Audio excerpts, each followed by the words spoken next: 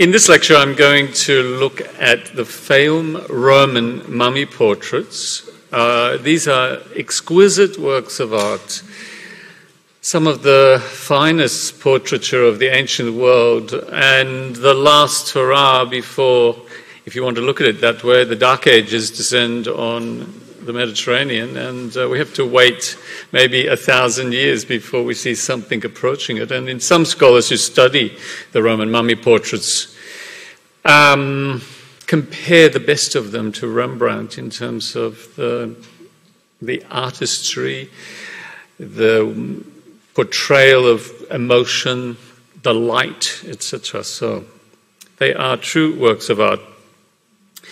In the 1880s, a number of beautiful and somewhat mysterious portraits began to appear in Western Europe and America on the antiquities market. They were known to come from Egypt, and many of them came into the possession of an Austrian art dealer, Theodor Graf. So he acquired quite a few of them. There was, at that time, a kind of suggestion they're fake. You know, there's nothing has been found like this, they must be fake. But subsequently, excavations, particularly those by Flinders Petrie, William Matthew Flinders Petrie, found a large number of them in situ on mummies so that they could be verified as legitimate and real ancient objects. The date of them was, at this early point in research, open to question. So people took some time before they felt confident about the date. About 1,000 of them are known today. So Flinders Petrie was working, particularly at Hawara in the Phaeum oasis that we've been talking about earlier on. So he excavated this cemetery and he found some hundreds of them in this cemetery. Here and elsewhere in Roman Egypt, the dead who were wealthy enough were wrapped in mummy cloths, quite often stupendously elaborate ones, and provided with a painted portrait, often on wood, but sometimes on linen to cover their face. These were products of the Greek naturalistic painting tradition. The best of them were painted clearly from life by master artists and craftsmen who knew how to paint. The observer, one might say, has a direct communication with a dead person from 2,000 years ago, and they often have this most melancholy kind of aspect to them. You sort of have the sense that you're looking at someone who has died, and despite that, they live on with a sense of, overcoming mortality, of overcoming the decay of their physical remains. So they're unique representations of actual living people from a distant past, I have to say. The Phaeum, they're usually known as Phaeum portraits, but as we'll see, they came from other parts of Egypt as well. Are one of the most outstanding body of paintings to have survived certainly from antiquity. They're unique. So they would have been part of a broader tradition in the Greco-Roman world.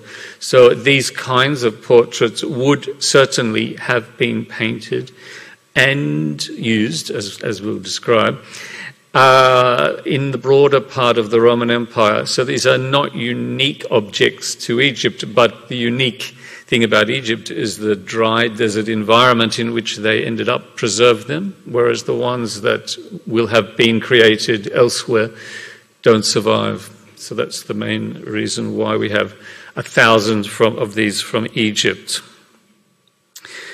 The study of these magnificent works of art has been somewhat neglected over the last century or so, because if you're an Egyptologist like me, these aren't Egyptian. So Egyptologists have tended not to study them. And if you're a classicist, they're in Egypt and they're not, they're not classical. So they're too early to be studied largely by Byzantine scholars. We're pre-Byzantine here, as we'll discover. So they're sort of fallen through the cracks in terms of academic research. It's quite interesting that people fall into their natural sphere and don't look outside it. It's quite interesting that that happens in scholarship. But they offer a unique possibility to study all sorts of things. Clothing, hairstyle, jewelry, life, aspects of life that we wouldn't naturally expect to get, perhaps, just from the mummy itself. So the first mummy portraits from Egypt were acquired in 1615, when Pietro della Valle visited Egypt, and he bought 2 of them, and they are now in Dresden. Subsequently, excavations by the British and French consuls in the early 19th century produced more of these. And the situation changed in the 1880s with systematic excavations of the Fayum oasis. Okay, so a number of sites in the Fayum oasis, Rubaiyat and Hawara being Flinders Petrie's site, produced examples of these objects. So they've been found Hawara, also Fag el Amus are the 2 important sites, and another site is Rubaiyat in the Fayum. So this Austrian businessman acquired some of them and made a collection of them, Theodor Graf. So they scholars were interested in them, wanted to know where they came from, what they were. Excavations in the Fayum were vital for our understanding of these objects. The settlements in the Fayum oasis, like this one, were on the edge of the agricultural zone in the desert, away from the inundation of the Nile.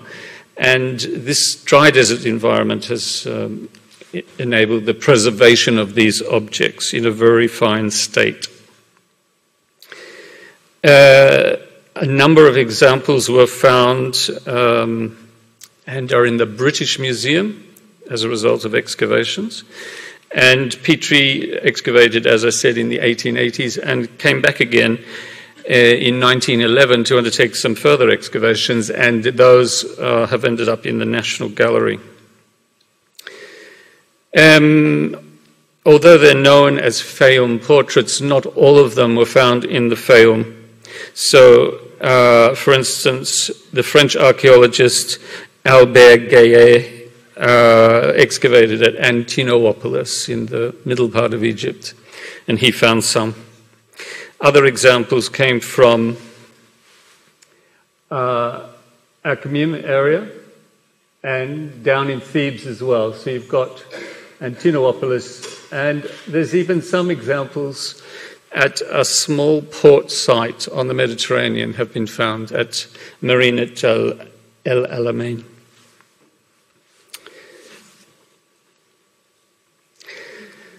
Now, there was a lot of debate in the earliest days. These objects have been known for a long time, and it was uncertain what date they were.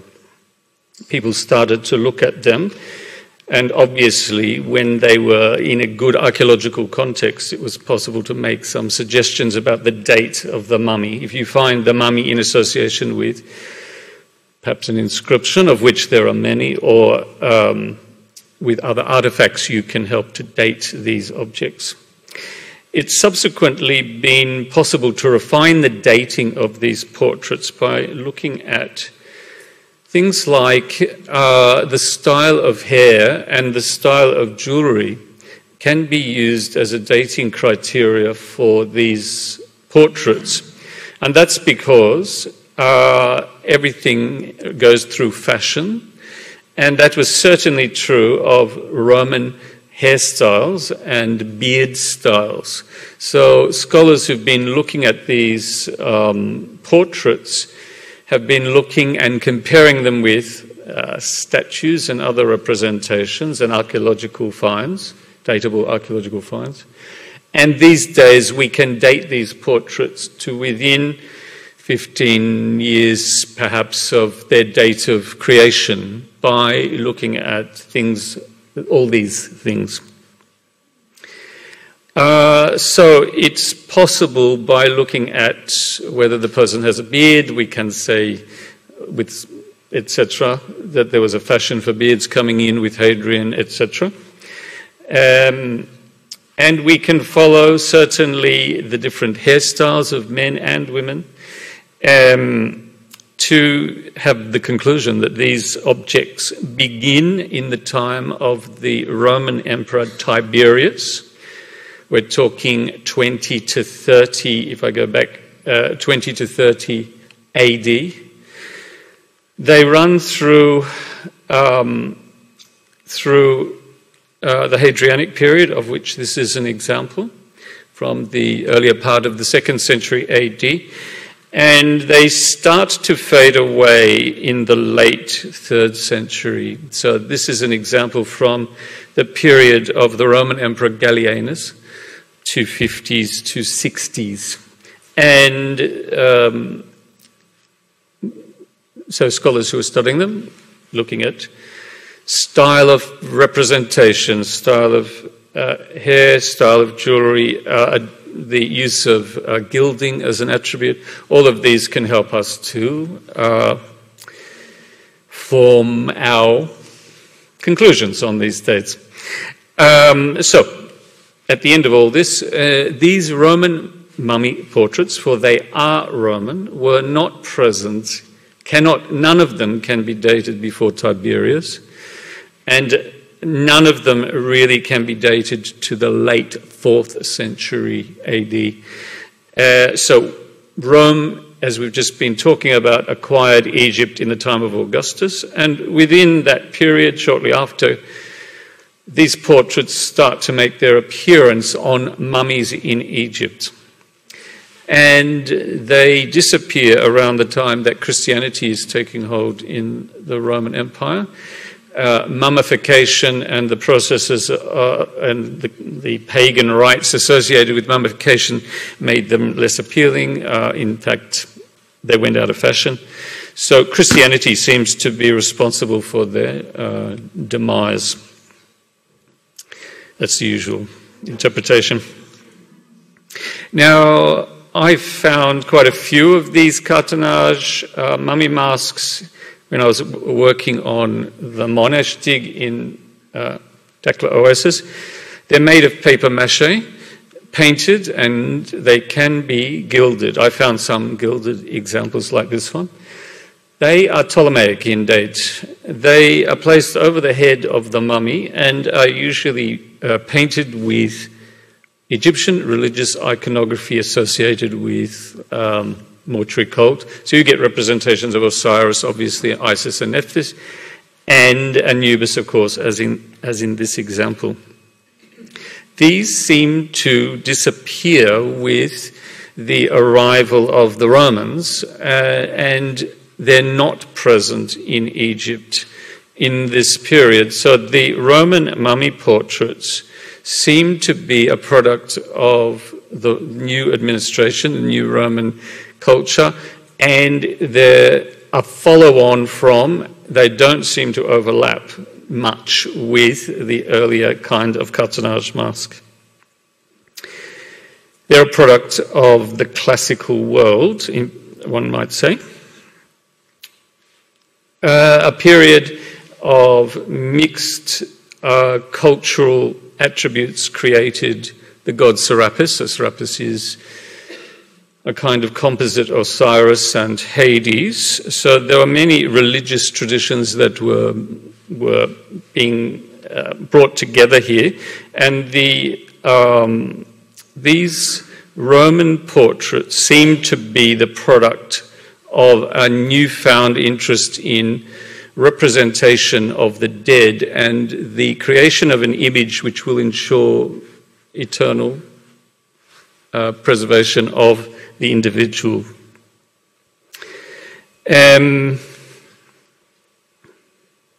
So Pliny, in his Natural History, a very famous work, in book 36 of his work, talks in detail about the Roman custom of producing ancestor cult representations of the dead, which were kept in the cupboard. You often had a wax image of Auntie Flo, and you kept it in the cupboard, and you could take that wax image of your deceased relative out, and it could participate in feasts, and it could be involved in processions for part of the funeral of the dead person and commemorations of the funeral. These are modern renderings of what we think Roman wax portraits of the dead from the Republican period look like. We believe that these mummy portraits are an outgrowth from an Egyptian perspective of this habit of keeping a representation of the dead in the house to remember them, and for it to be, as we'll see, subsequently incorporated into the mummy. And a very odd custom seems to have taken hold amongst some people in Egypt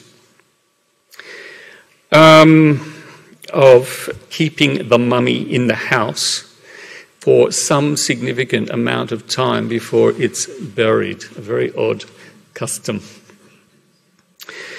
The Fayum portraits are painted on either linen or wood. The examples that have been found, obviously, have been found in tombs on the bodies of the dead. The paintings were inserted amongst the mummy wrappings, and they seem to have totally replaced the three-dimensional cartonnage masks of the 1st century BC. This is an actual example of a mummy portrait on linen of a woman called Aline, the daughter of Herodas.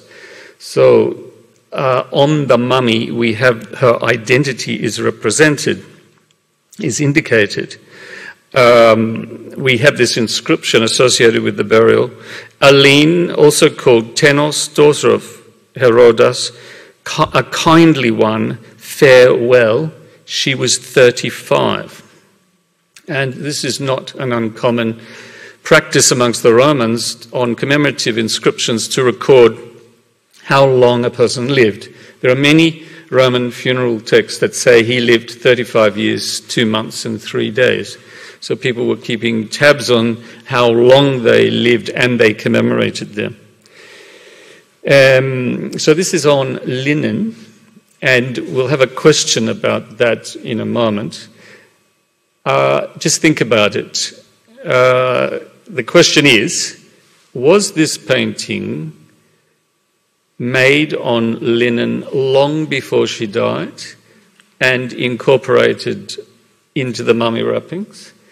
Was it made when she died and painted at that point onto the onto the linen and incorporated. So these are questions that we'll examine, because this is an interesting issue with some of these. So that's another example on linen. Now, certainly you would, if you were painting these things in life, and you were keeping them for some time to be incorporated in the mummy, to paint them on wooden boards would be more logical. You're going to keep them and they're going to be safer and better kept. The painting on linen suggests a much more fragile kind of thing. Okay, so that's more likely to suffer from damage before being incorporated into the mummy. There's an example of a very simple portrait that's still incorporated into the mummy wrappings, again on linen. The majority of the Pharaonic portraits are done on wood, and there are different sorts of woods that were used. And while we're looking at this image, we'll see a couple of interesting things about this particular image. The timber is very thin. It's cut around or less than 2 millimeters thick, so it's very fine. But you'll notice that the paint doesn't go all the way to the edge. There's an unpainted section of the background, and at the bottom too, it seems to come to an end. The other thing that is a common element of these Roman mummy portraits is they are quite often roughly hacked at the top, so that originally the object was probably rectangular, but at some point it was changed and hacked to be a different shape. In almost every case, the grain of the timber runs vertically. So it sometimes fractures vertically and you get the splintering of the object. A very common timber used for these portraits is sycamore fig, which was widely available in Egypt, but many others were of cypress pine, cedar, fir, or lime wood. Cypress was particularly favoured in the objects that Petrie found at Hawara, cypress pine, but there were also cedar, which would be a more valuable, obviously, timber to use because it's imported. In many portraits, there's a layer of underpainting which shows as a wide band of colour, often in examples like this where the natural timber is exposed at the bottom of the top, and then you get what is often a green base colour that was applied to the timber. This undercoat is usually tempera, distemper, animal glue mixed with pigment. So it's a kind of wash, if you like, that goes onto the timber surface, usually green. Then the colours of the flesh are added to make the portrait stand out against this green background. The Pharaonic portraits are in 3 different styles. They can be tempera, which is where the image of the individual is a group of pigments mixed with a water-soluble binding agent, which can be animal glue, egg white are the 2 most commonly used. So this is used. They can be used to apply the colour delicately. They tend not to blend. The colours that you apply don't blend very well, and they dry very quickly because the pigment is cool. And by examining the paintings, we can see that they used very fine brushes, often with hatching and cross-hatching with a very fine hair to give a three-dimensionality to it. A particularly preferred method of painting is encaustic, where the pigments are mixed with beeswax.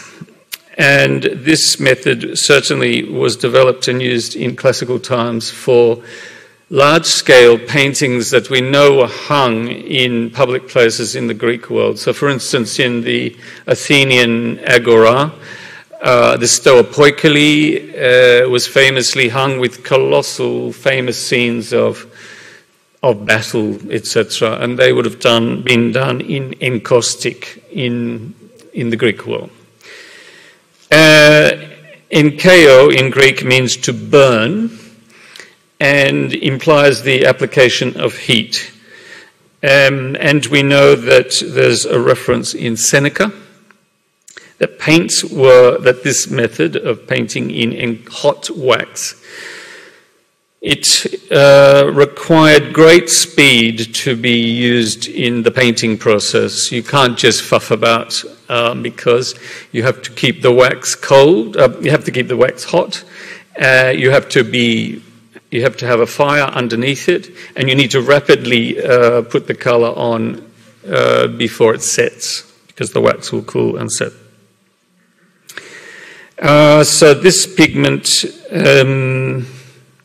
with beeswax is often applied obviously with a spatula. You can't use a brush to put encaustic onto a wooden board. It's not possible. Can you imagine a thick wax, coloured wax? It's not possible. So it's almost Picasso, it's almost Van Gogh-esque, thickly applied with a little spatula. The other method that's used amongst these portraits is so-called Punic wax, which is a slightly different method. It's a cold method of applying wax. And in this case, the wax is mixed with egg and oil and can be applied usually in addition with gum arabic or mastic to give it some more fluidity. You have to combine the wax to make it a kind of slush, a slurry that you can apply to the timber. Most of the Pharaonic portraits are encaustic. That means that the artist had to quickly add the coloured wax to either the linen or the wood.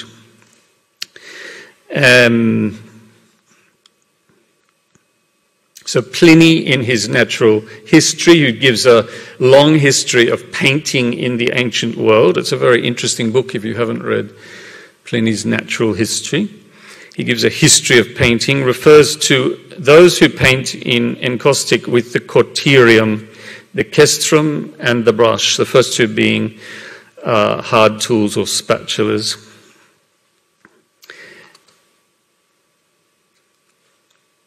The best of the Pharaonic portraits, of which this is an example, are compared to the work of grand European masters. They're exquisite works of art and often have a kind of impressionistic character to them to create the sense of three-dimensionality. The artists are using only 4 colours to create their paintings, and that was common for all of antiquity, the classical period. White, yellow, red and black are the principal colours, and the white is just crushed up chalk. The others are ochre, and black is from the soot of a burnt substance. Some elements of colour were added with minor use of additional colours, particularly green and blue, which is coming from either minerals or from madder, a dye. And these are usually added by addition with egg white to give them a different sort of consistency.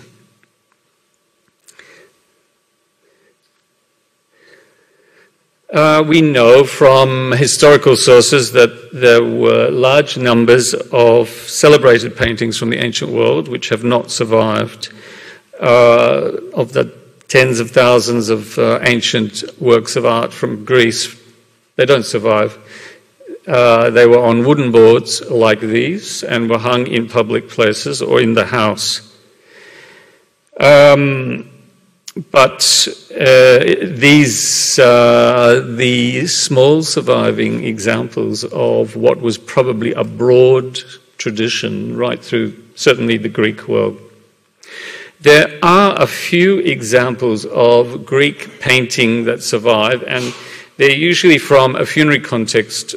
The examples are just a few.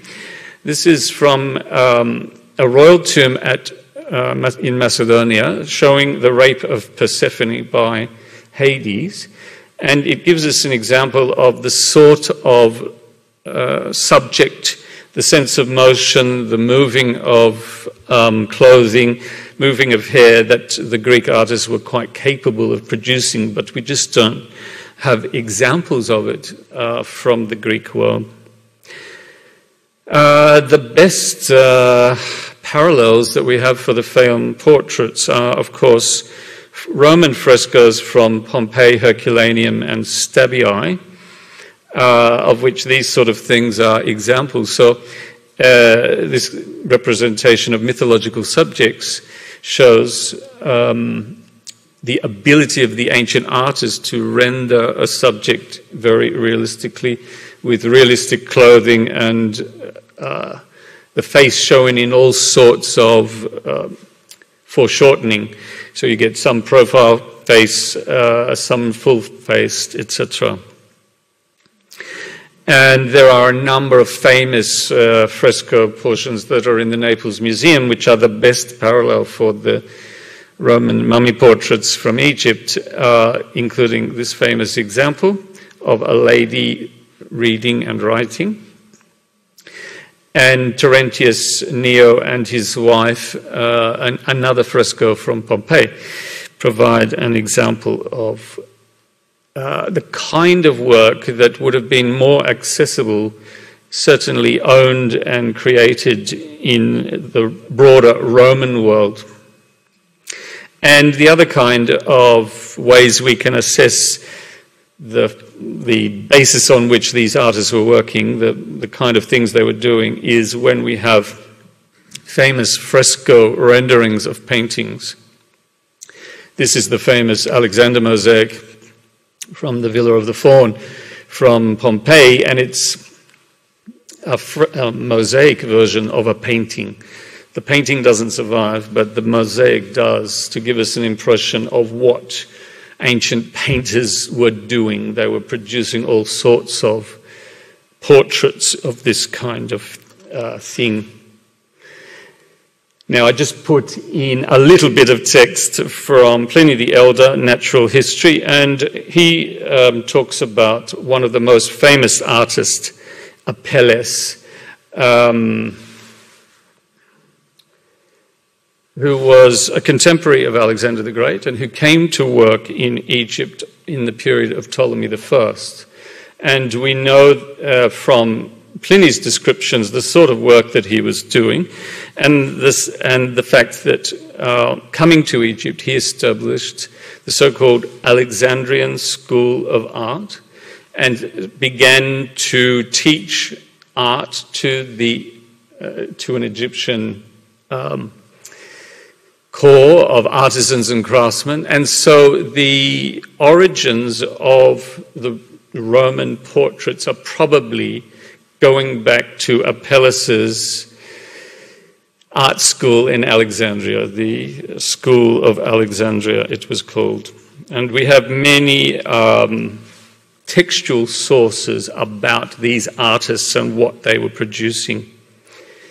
One of the most interesting representations of an ancient artist from the Roman period, and this is a representation rather oddly put on the side of a sarcophagus, is this one from the Hermitage, which dates to about 100 AD, and it shows an artist painting, and he's using a fire. So he seems to be painting in encaustic. He's melting the wax and mixing the colors that he wants in the object there.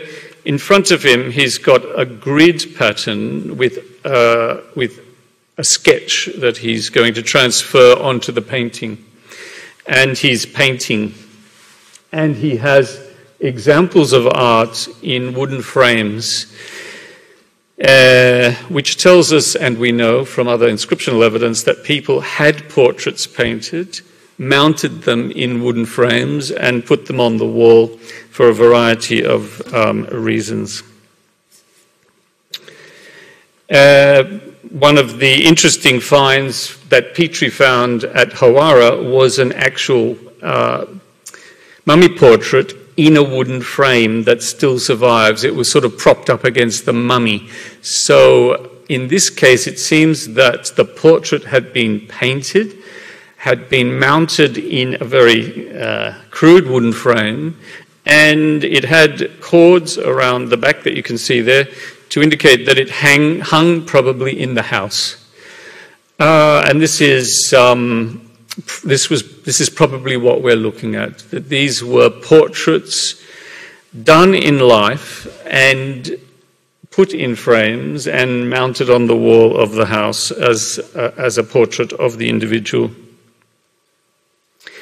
Petrie also found, or this is another example of a kind of portrait that must have been visible in someone's house. In the center is a portrait of an individual, and two leaves of the triptych open out to show Isis and Serapis on either side. So it's being kept quite clearly as a mortuary object. You have the image of the person in the center, and you have this is being used at home as a memorial of a dead person. Certainly seems to be the implication, and it ended up in someone's tomb. There are some very few surviving examples of portraiture outside a tomb context, and this is the most famous of them. It's in Berlin, and it's a representation of the Roman Emperor Septimius Severus, his wife Julia Domna, and the two children. Poor old Gita has been erased because he was subject to anathema. But these sort of representations of famous people were hung in public, often in frames, and in this case, the implication is that the person who painted this certainly did not have Septimius Severus in front of him, saying, "Please hold while I get your nose just right." He was painting probably duplicates of official portraiture, which was distributed throughout the empire, and these kind of objects were being hung up in public places.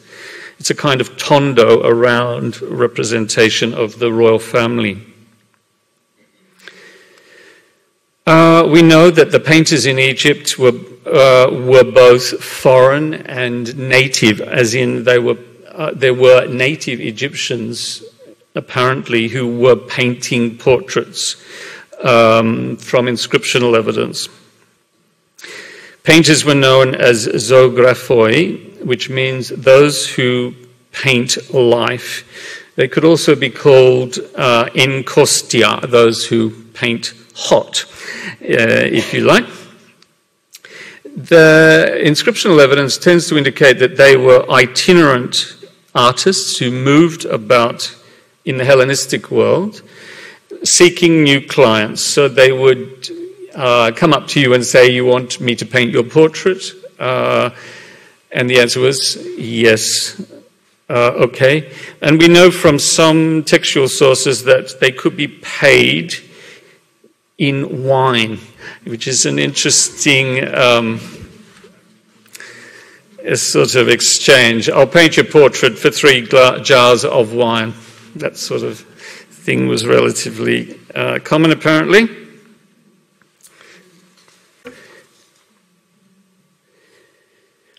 What is the purpose of these paintings originally? As we said, portraits of famous people, like the emperors, were hung up in public places. But it seems that people did commission portraits of themselves to be hung in the house.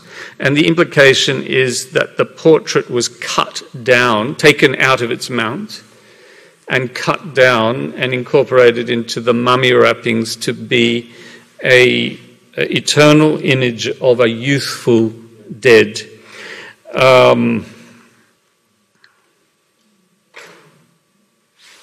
So they are, to some extent, they're showing somebody, we believe, in the peak of their life, possibly before death.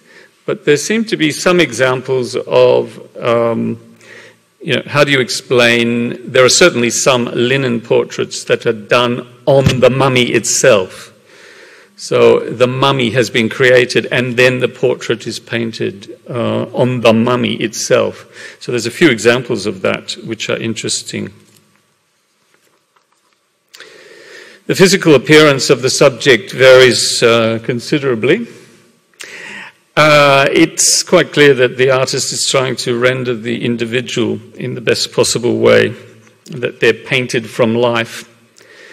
Very few of these portraits show an old person, and there's a couple of reasons for that. Life expectancy in the Roman Empire, we know, was generally in the 30s and 40s. Most gravestones and most of these assigned portraits say person died 32. And that's because of all sorts of reasons, the lack of antibiotics, etc. In the case of ladies, the hazards of childbirth and the chance of bacterial infections and all that sort of thing. There are a few more mature-looking portraits, which must have been done perhaps of an individual. In this case, this is done on linen. So the person has been painted on their mummy, so it seems, of a more mature person. And there are many portraits of children. So we can't say for certain in this case, was this portrait done when the child was alive and expecting to live to be 50, or was it done when they'd recently died and they wanted a portrait of the individual? There's a degree of uncertainty in some of these. In some of the examples, this example, the person represented, when the archaeologists came to study the physical remains, found a person who was 89. And he seems to be younger than 89. So maybe it was a portrait done in his prime, which was kept and taken out of its frame and inserted on his body when he died. That seems to be an explanation. This is a very interesting example where the portrait is on linen and it got incorporated into the mummy wrappings. It seems to show a young individual, but the mummy was significantly older.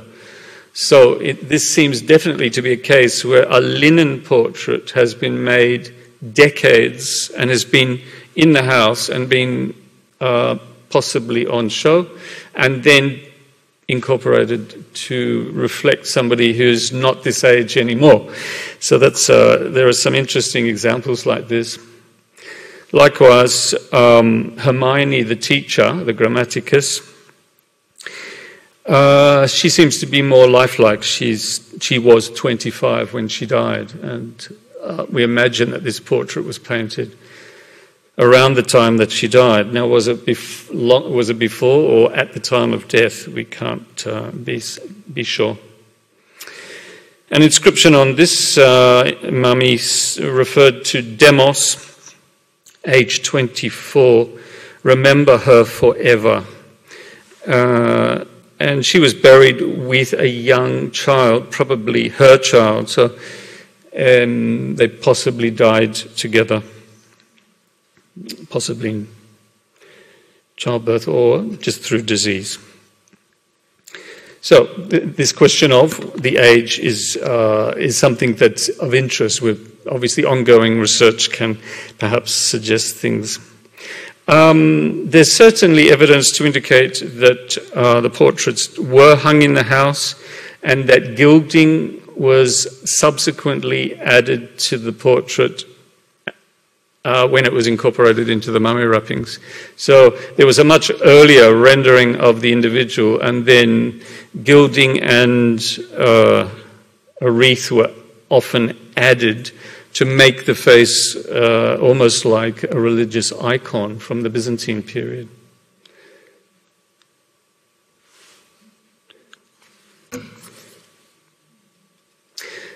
Who are they? They're clearly elite people who can afford to pay an artist, who want to pay an artist.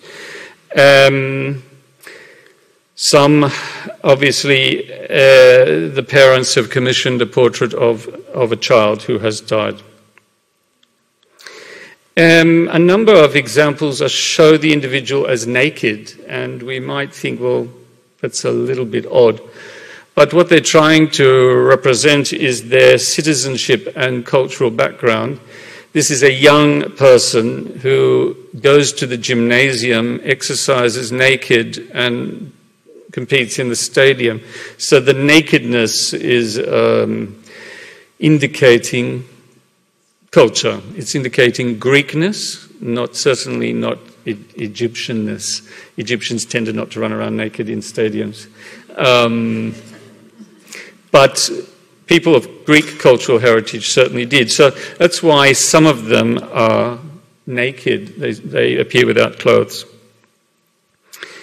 Lack of beard can and was used to indicate youth, and many of the mummies conform with the representation that the person was 19 when they died, and this seems to be a true portrait of the individual. Beards start to appear in the 2nd century as a fashion statement, as we've seen, and can be used for dating criteria. They're particularly useful for that.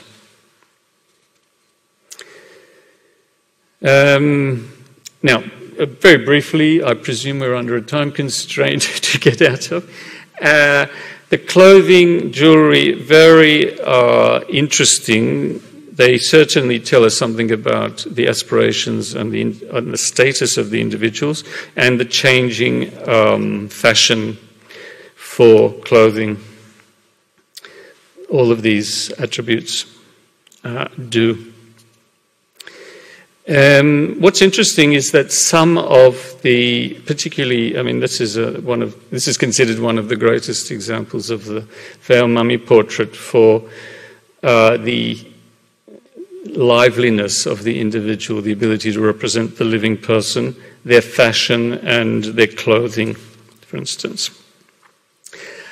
We often see soldiers represented on mummy portraits. So this